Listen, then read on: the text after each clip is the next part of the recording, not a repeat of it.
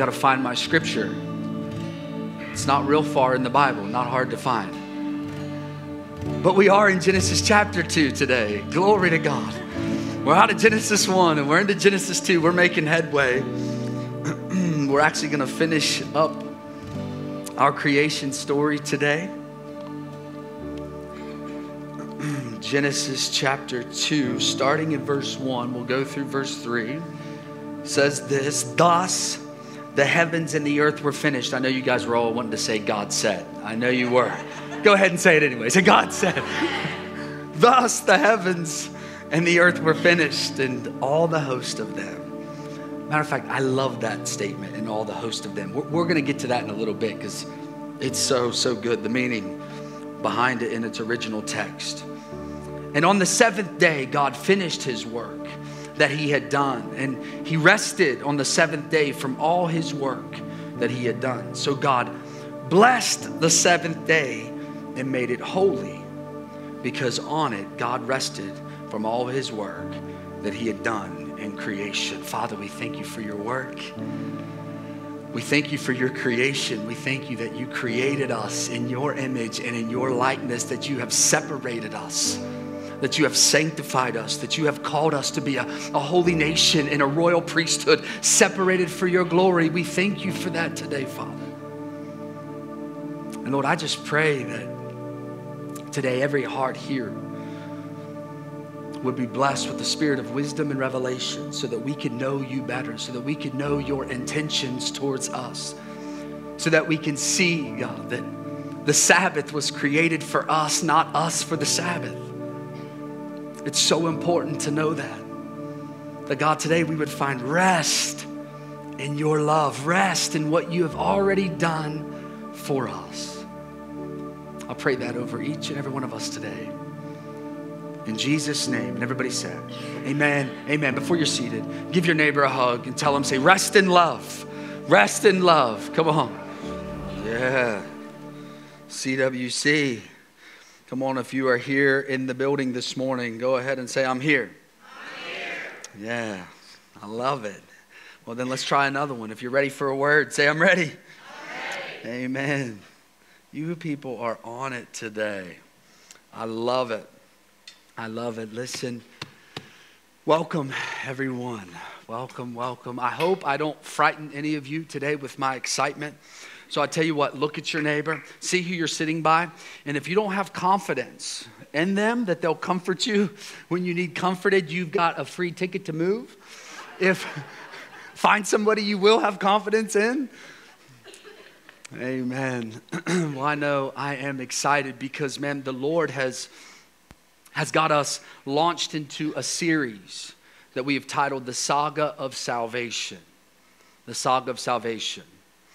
And we are in one series for the entire year, but within that one series, we have a bunch of different scenes that we're going to go throughout God's Word.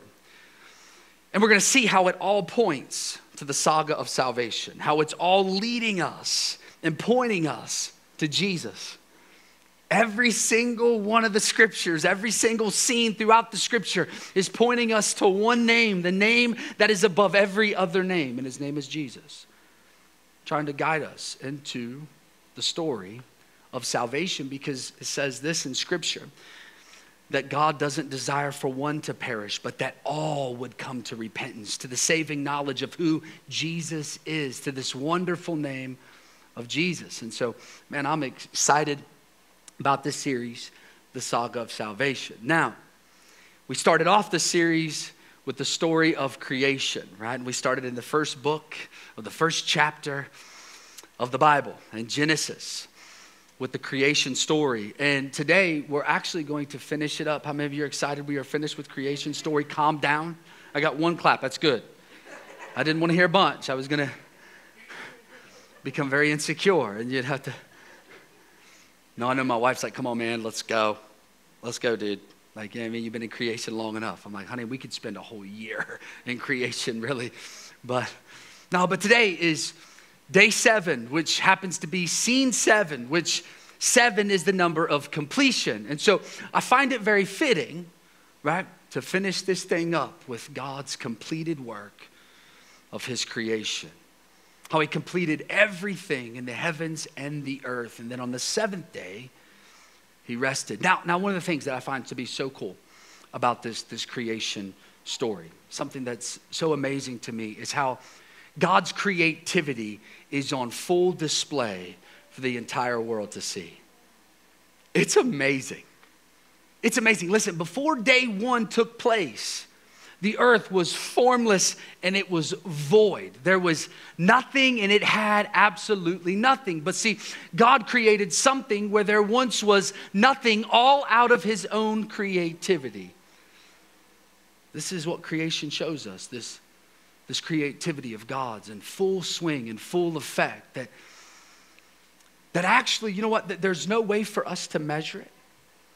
It's a vast measure of his creativity, but you and I can't measure this because we have nothing to compare it to.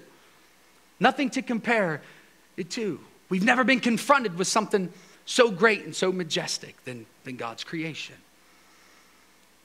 It's hard to measure something if the something that you're trying to measure compares to nothing else you can see or measure it by.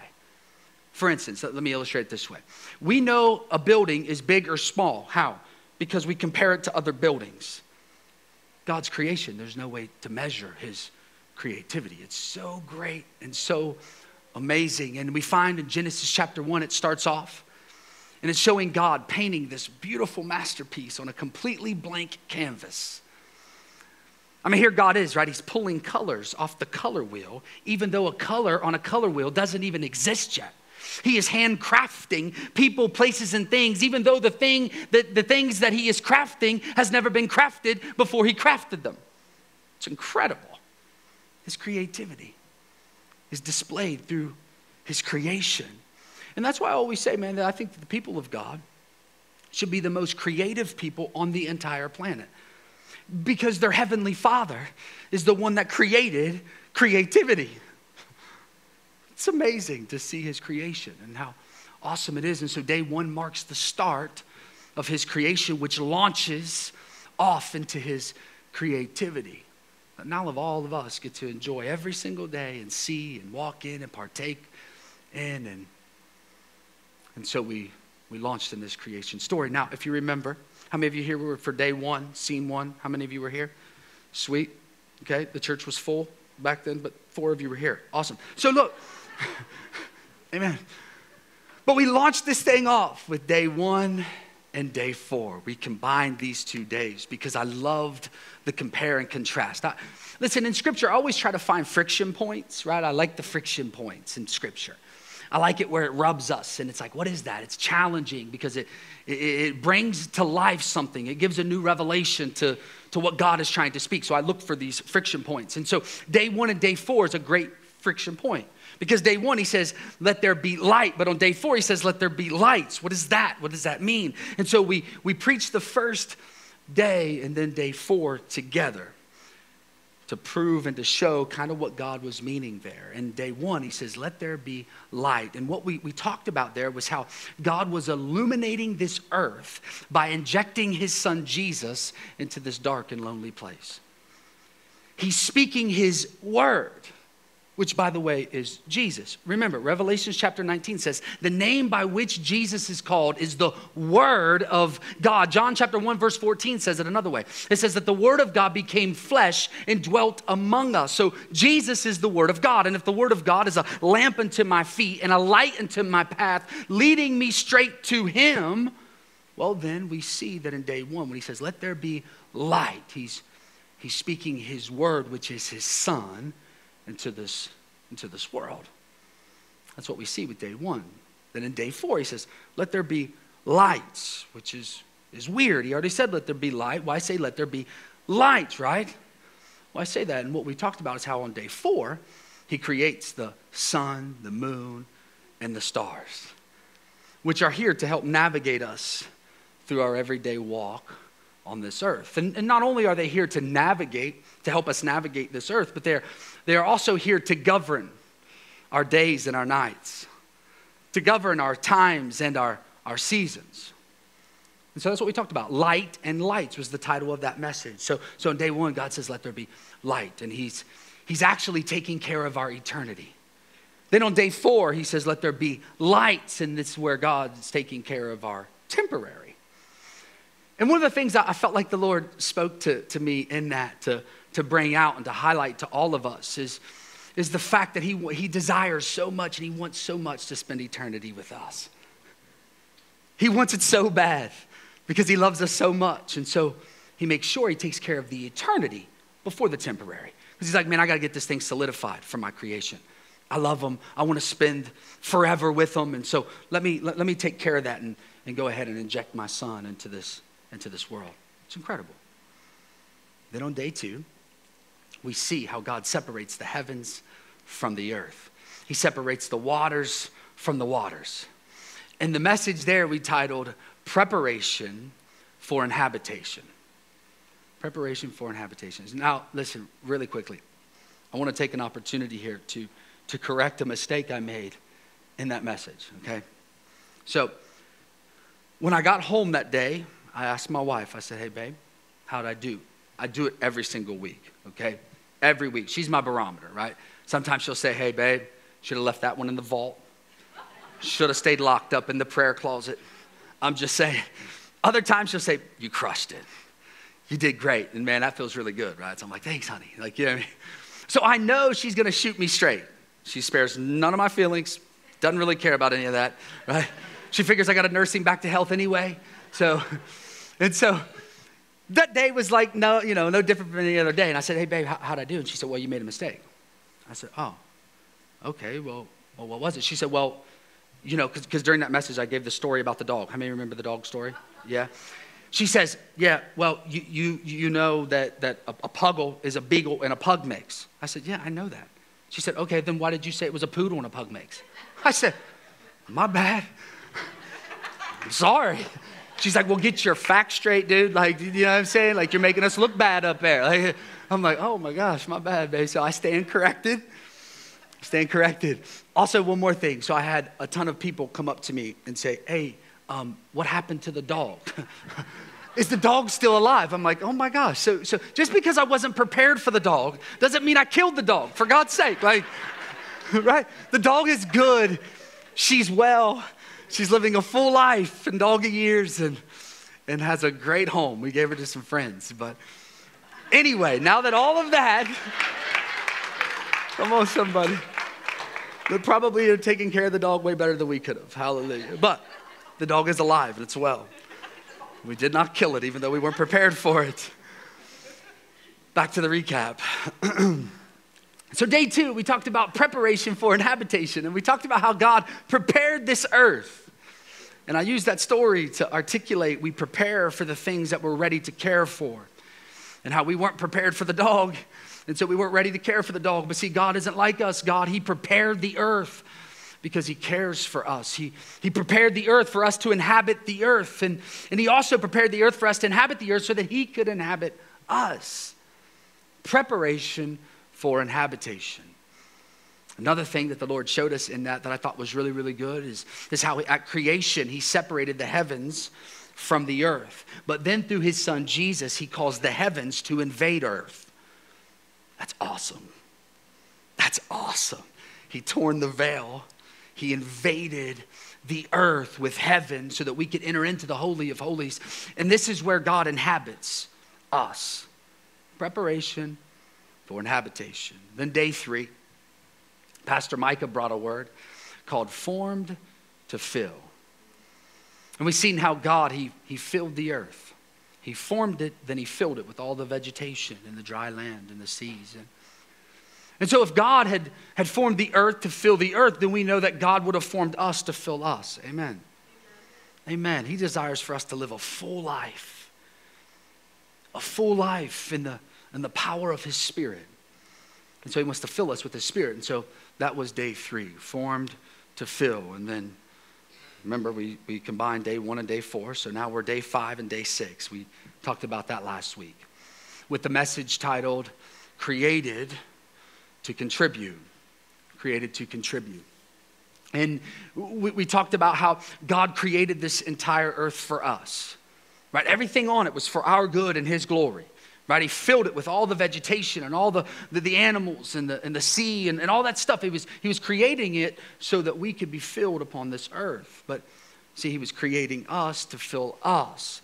And so then because we see that and realize what all God done for us, we are to be a people who aren't always asking God, God, what can you do for me? But instead, we're a people saying, God, what can we do for you? What can we do? How can we use our gifts? How can we use our talents? What gift can we bring to you, my King, to help advance your kingdom so that your kingdom come and your will be done on earth as it is in heaven? I'm not talking about when I get to eternity. I'm talking about right now. How can I advance your kingdom here on this earth? Because we want to be a people for your glory, Jesus. That's the type of people that we desire to be and hunger to be and seek after to be. And so God used me. And so we talked about how we are created to contribute, not to just consume. But the world tries to turn us into consumers. It's all about us. It's what I want, what I need, right? And consumers always become complainers. Contributors become people who have input in where we're headed so that we can get there more effectively with the least amount of pain as possible. Amen. I like to go through life with a little bit of pain, not a whole lot. And so we surround ourselves with wise counsel because there's wisdom in the multitude of counsel. And so when we're contributors, man, we bring an input to how can we do this thing better together. Amen. Amen. Created to contribute. Day 1 through day 6, quick recap for you. Now we get to day 7. Day 7, and I titled this, Rest in Love. Come on, look at your neighbor. Say, rest in love. Rest in love. In Genesis chapter 2, verse 1, this is what it says. It says, thus the heavens and the earth were finished and all the host of them. So look, man, now God's creativity is reality. On day 7, it's a reality. It's no longer just an idea that he's discussing with his son and with his spirit. It's reality. And now it's finished. It's completed. And he's looking at all that he created, right? And he's taking pleasure in it. How many of you have dreams and ideas that you discuss with the people closest to you? How many of you? Yeah, most of us, I hope, dream and discuss things with those closest to. I know Julie and I, man, we do this all the time. We dream together. We discuss ideas together. And I can remember when we were dreaming about this church and about the ministry. And we were dreaming about this, man, and we were discussing ideas on how we felt like the Lord was going to cause this thing to look, right? We were constantly doing it. And look, we still have a ton of dreams and a ton of discussions. Matter of fact, it's every day. She's always trying to help me do better. Amen. And so we're constantly discussing it. But here's the thing. There's a lot of dreams and ideas that have now come to fruition. They're reality. They're no more ideas. They're no longer ideas or discussions. They're reality. And me and Julie now, we get to look back and we get to see what all God has done in our personal lives and in our kids' lives and in the ministry that he's blessed us with. And so we get to sit back and say, wow, God, you are amazing. And we get to rest and look at it and say, you're awesome, Jesus. I cannot believe what all you have done. And see, when I was reading this is how I was reading it. See, listen to me. When you read God's word, you're not just to read a story. You're to cause a story to be revealed to your heart. And you do that a lot. Well, let me tell you how I do it. I inject myself into the story. How would I be? Just so I can wrap my mind around what is happening at this point. And so when I'm reading this, right, I have to think that before God created all that he created, maybe, just maybe, he would have been dreaming with his son about day 7. He would have been discussing with his Holy Spirit all the wonderful ideas that he had for this earth and for us. Maybe, I don't know because it doesn't tell me, but maybe, just maybe, God the Father, God the Son, and God the Holy Spirit spent countless hours and countless days and countless weeks talking about what they would do on this earth and what this earth would look like. Talking about what they would do for us and how we would look like them. And then finally, day 7 arrives. It's here. And he says, thus the heavens and the earth are finished. No longer is this an idea or a dream. It's reality. It's reality, and here they are, right? They got their feet kicked up. It says this, that heaven is their throne and the earth is their footstool. And so they got their feet kicked up and they're back relaxing and just chilling, looking at all that they had created and thinking, man, this is so good. Look how good this is. And in the very next statement, it's amazing. It says this, and all the host of them. Thus the heavens and the earth were created and were finished, and all the host of them. And the reason that I love this so much is because of the meaning behind it. See, in the original Hebrew, I almost said Greek, it's Hebrew. In the original Hebrew context, it means this, a military armament arranged in a marching order. So good. So good, because this is what this is saying. God the Father, God the Holy Spirit, they're all kicked back on their heavenly thrones with the earth as their footstool, and they're admiring their dreams that are now reality. They're so excited about these ideas that now have come to fruition. And they see that everything they created were marching to the beat of their drum. So cool. Moving in the direction that God created them all to move. Everything created perfectly, marching in perfect harmony. Heaven and earth, each of them marching together. Marching together. Coming together as one in service to the one that created them out of his creativity. It's incredible. What an amazing picture. It says that all the heavens and all the earth rejoice and sing praises to God. And God is sitting back and he's watching all of this unfold on the 7th day, and he's resting, and all the host of them, everything marching to the beat of his drum. You and I were never meant to march to the beat of our own drums. You know how you hear that cliche? Well, he marches to the beat of his own drum. That's a bad thing. People take that as a compliment. No, that's bad, dude. Like, that's not good. Like, yeah, I'll march. No, you shouldn't march to the beat of your own drum. That's a scary thing if you have your own moral compass. We see that in the world today. People with their own moral compasses, all screwed up. Can't even guide them to the parking lot. Like, don't march to the beat of your own drum.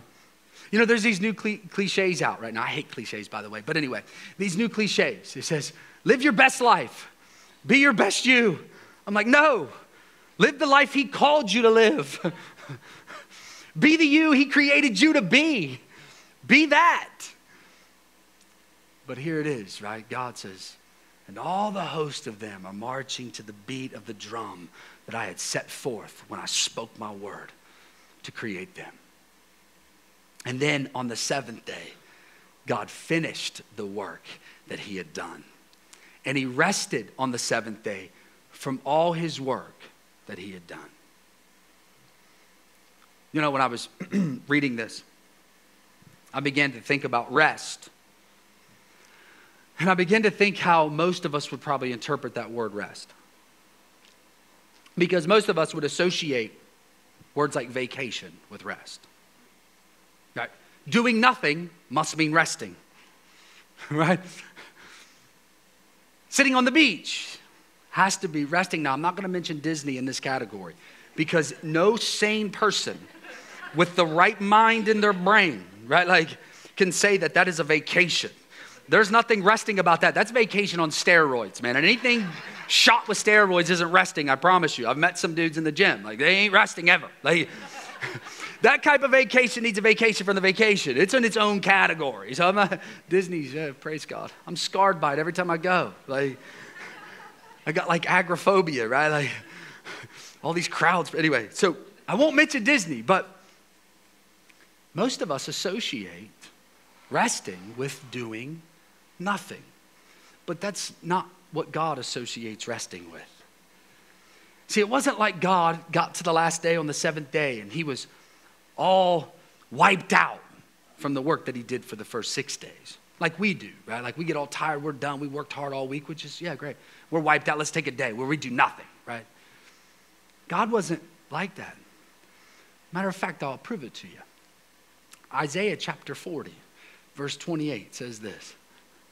Do you not know, have you not heard, that God is the everlasting God? The Lord is the everlasting God. He never grows tired or weary. Right? Youths, they grow tired and weary, and young men, they stumble and fall. But those who wait upon the Lord, he will renew even their strength. So God never grows tired. He wasn't exhausted. He wasn't exhausted. Well, then why would you rest if you're not exhausted? Why would God have to rest? Well, he goes on to tell us in verse 3. He says, so God blessed it. He blessed the seventh day and made it holy. This is why he rested. The reason God had rested is because he blessed it and called it holy. And when something or someone is holy, it means that something or someone is separated. It's set apart. It's different than everything and anything else. It's different. And that's what the Sabbath day was declared. It was declared as something different. It's the Sabbath. It was always meant to be a holy day, separated from all the other days, where instead of striving to get what we need to get done, we rest in the presence of who God is. Hebrews chapter 4, verse 9 and 10 says it this way. It says, there remains a Sabbath day, Sabbath rest for the people of God. For whoever has entered God's rest has also rested from his work as God rested from his own. Sabbath's meant for us to rest in the Lord. Instead of going after and striving to build something here on this earth, we use that day. We choose to set that day aside to spend with the Lord for all that he has already done for us. Now look, when I was preparing this message, I was talking to the Lord, like, how can I illustrate this message, God, what you did for us in the Sabbath day through your son, Jesus? And this was the story that came to my heart and my mind. The story about my son, Abishai. God brought this back to my remembrance. See, a while back, my son was diagnosed with this rare stomach disease. That's how the doctor characterized what was happening with him. Now, before the diagnosis, right, came all the different doctor's appointments. And we were in and out of the doctor's office multiple times. Because he was really, really sick, man. High fevers. Really sick, couldn't eat anything. And then all of a sudden when he would try to eat something, he would double over in pain. He would start throwing up and his fever would spike again. And this went on for day after day after day. And every time we'd go into the doctor's office, the doctor would say, well, it's just a bug. It's just got to run its course. And finally, after I heard that 3 or 4 times, I said, oh, well, hold up. We're not, no, I want some tests ran on him. Something's up with him. I just want to make sure as a parent, probably thought I was a crazy lunatic. I'm like, no, let's run tests. And I don't care what tests you got to do whatever you got to do to show me that there's nothing wrong, because I just sensed something was wrong. And so the doctor was super gracious, right? She was like, okay, all right, sir, it's a good idea. Let's send him for an ultrasound. Let's see if there's something happening. And so we do that, right? We leave, we go to this other place to get this ultrasound done. And they tell us, go ahead and head home and we'll call you with the results. So we take off, Jules and I and Abishai. We're driving back, we pull into Tyrone. And as soon as we pulled in, the doctor calls and says, hey, where are you guys at? Well, we just pulled into Tyrone. Okay, great. Are you near your home? Yes, we're near our home. Okay, run and go get some clothes and rush back here because your son has a rare stomach disease and it's probably going to require a surgery. And so you guys will be in the hospital for a few days. So run home quickly and throw some clothes in a bag and get back here. Now look, if the doctor would have knew who she was dealing with, she would have omitted certain details. So because as soon as the only thing I heard in that whole thing was your son is sick and you got to get him back. I didn't hear anything else, right? I did go to my house, but I packed a bag that looked like a small child who couldn't even walk packed. Like, you know what I mean? Like underwear, socks, and a toothbrush, some random stuff. Like, you know what I mean? Like, because I had to get back to my truck. I had to get my son to the hospital. And so, bam, I run back. I could think of nothing else but him. And so on my way to State College, right, I'm driving to State College. And on the side of the road, ever so often, there's these white signs there, right? And they got black letters and numbers on them. It says speed limit, 70 miles per hour. And we all know that if we go over that number, we're breaking the law. We're breaking the law. I have to admit, I'll be very transparent with you. I wasn't worried about the speed limit sign or breaking that law. I wasn't worried about it because my son was sick. The only thing I was worried about was getting my son to the doctor safely, but as fast as I possibly could. And those signs didn't mean anything to me because my son was sick. I didn't know how sick he was. I didn't know what type of sickness he had. I just knew, man, my son's in trouble and I've got to get there. And so I wasn't concerned with what that law was telling me. Because even though I would see the sign, it would catch my eye. Every time I looked in the rearview mirror, I seen the love I had for my son. And in my mind, I only had two choices, man, in my brain. Obey the law or break the law for love. Like that. That's how cut and dry it was for me. Now let me just say really quick, because I'm not going to finish the whole story, because I'm going somewhere.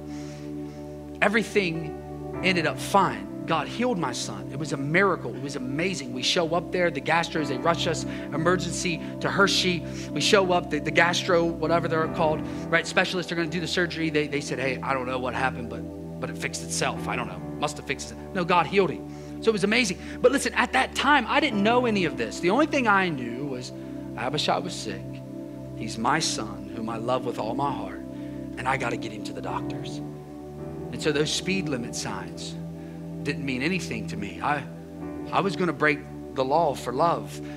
That law was not going to challenge my love for my son. It just wasn't going to happen. And so I was happy. Plus, most police officers that I know are pretty sympathetic to something like that. You're like, hey man, my son, they'll probably transport you. Typically they'll go in front of you. I probably should have called somebody first, but I was in a hurry. And so I wasn't worried about the speed limit sign. I was willing to break the law for love. And as I was reading and studying about the Sabbath day, about the law of the Sabbath, I realized something, that God sort of did the same thing for us through his son Jesus.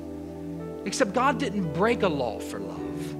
God fulfilled the law for love. Me, I broke it. God said, well, I can't break my own law, so let me fulfill the law. See, Jesus said this. He said, I came to not abolish the law, but to fulfill it. That word fulfill in the Greek means this, to bring a completion to it, to complete it in its full meaning, in its full context of the reason that this law was created, this day was created. That's what that word means. I came to fulfill, bring a completion. And see, before Jesus came, the Sabbath, the seventh day, was characterized as a religious law to observe a bunch of religious traditions. And in return, it caused the people of God to be bound to a law of a specific day. Created bondage in their life, because religion can only bring forth bondage. It's all it can bring forth. It's relationship that brings forth love and freedom. And so Jesus, before he came, this law was binding the people. And he said, well, I come to fulfill it. I've come to bring the actual meaning to the reason the Sabbath was created in the first place for the people of God. See, the people of God thought that they were meant to serve the Sabbath because of the law. But Jesus, he said, hold up. You have it all wrong. You guys have missed the entire boat. This thing isn't about a law. This thing is about a relationship with me. And in Mark chapter 2, we find Jesus and his disciples, and they're walking through a grain field. It's on the Sabbath day. And see, the law said that you couldn't pick or work you couldn't pick anything, you couldn't work in the fields on the Sabbath. So they couldn't pick something to eat because it was a Sabbath day. That was the law. But the disciples begin to pick heads of grain off and they start eating it. And the religious leaders say, why are you allowing your disciples to break the law of the Sabbath? And Jesus, he's so hard, by the way. He is just so hard. I love it. He says, hold up. I'm the Lord of the Sabbath. I created it. And I created the Sabbath for man, not man for the Sabbath. And then the next few verses, the very next few verses of Mark chapter 3, we find Jesus. He's in the temple. It's on the Sabbath. There's a man there who's sick. He's got a withered hand. He's never been able to use his hand. It's withered from birth. And he tells him, he says, stand up in front of everyone. Stand up. It's in the middle of the church. It's on the Sabbath day. And Jesus, he looks at all the religious leaders and the religious people in the room. And he says, what is lawful to do on the Sabbath? To do good or to do evil? To give life, to save life, or to kill? Which is lawful? And so he tells the man, he says, hey, stretch out your hand, the one that is withered. Stretch it out. And immediately his hand was healed. But because these people's hearts were so bound up by a law, they couldn't see the love that the Father had created the Sabbath for. They couldn't see it. They missed the point of the Sabbath. And so Jesus is showing us here that the Sabbath was created for us to rest in his love. That's what it's created for. See, I thought I had to break the law to show love, to prove my love.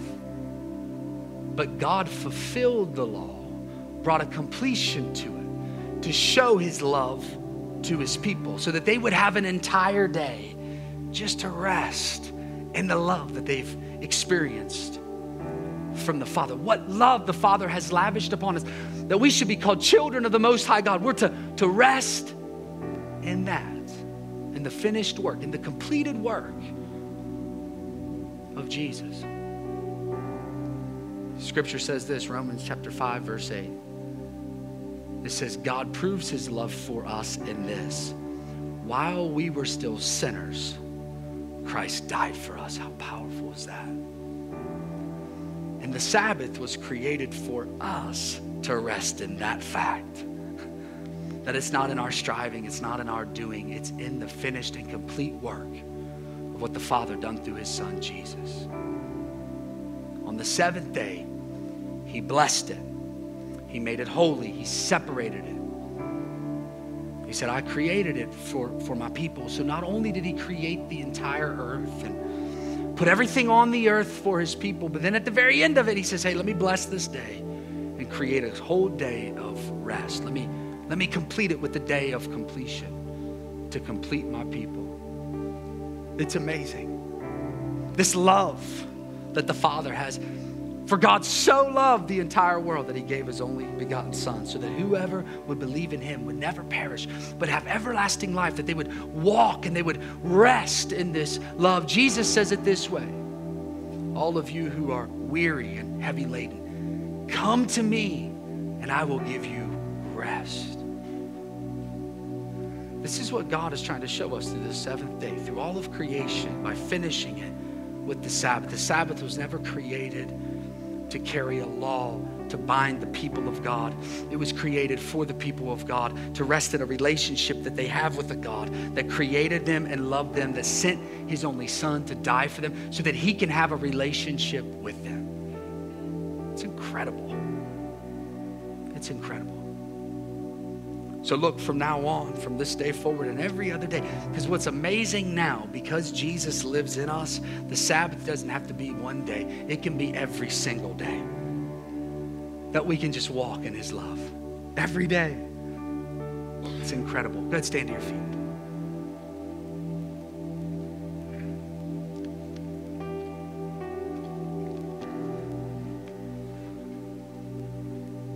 Every head bowed, every eye closed.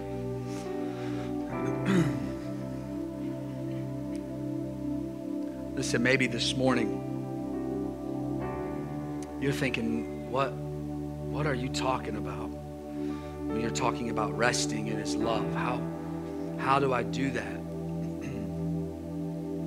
Well, first of all, if you've never given your heart to Jesus, then you'll never experience the rest of Jesus.